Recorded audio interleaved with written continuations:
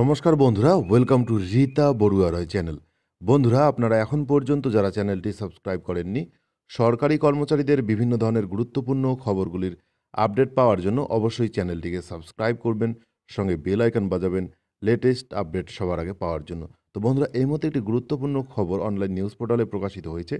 শিক্ষকদের প্রতি বিমাতৃসুলভ আচরণ শিক্ষা দপ্তরের। চলুন বিস্তারিতভাবে দেখে নেওয়া যাক। একটি স্পেশাল আর্টিকেল, শিক্ষা দপ্তরের বিমাতৃসুলভ আচরণ শিক্ষকদের প্রতি। কেন, কিসের প্রতিশোধ? চলুন দেখে নেওয়া যাক। মাধ্যমিকের পরীক্ষার খাতা দেখার সময় কমল, অথচ উত্তরপত্র মূল্যায়নের সংখ্যা কমানো হলো না। আবার বহু শিক্ষককে কোনো খাতাই দেওয়া হয় না,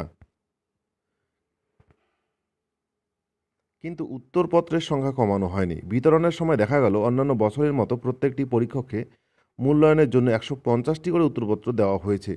শোনা যাচ্ছিল, যেহেতু এবছর থেকে উত্তরপত্র পরীক্ষা করে জমা দেওয়ার জন্য 23 থেকে 24 দিনের পরিবর্তে মাত্র 16 দিন ধার্য করা হয়েছে, তাই কম সংখ্যক উত্তরপত্র মূল্যায়নের জন্য দেওয়া হবে। কিন্তু অত্যন্ত আশ্চর্যের বিষয় হলো, খাতা দেখার সময় কমিয়ে দেওয়া হলো, অথচ খাতার পরিমাণ কমানো হলো না। মধ্যশিক্ষা পর্ষদের এই দ্বিমুখী ভূমিকার তীব্র প্রতিবাদ জানাচ্ছি। বহু পরীক্ষককে মাধ্যমিকের পাশাপাশি উচ্চ মাধ্যমিকের খাতা দেখতে হয়, আবার একই সাথে একাদশ শ্রেণীর বার্ষিক পরীক্ষার খাতার চাপ থাকে একই সময়ে।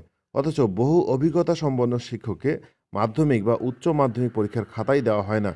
পর্ষদ কাউন্সিলের পরিকল্পনাবিহীন পদক্ষেপের জন্য উদ্ভূত সমস্যার দায় কেন শিক্ষকদের উপর চাপিয়ে দেওয়া হচ্ছে, এই ভূমিকার তীব্র প্রতিবাদ জানাচ্ছি।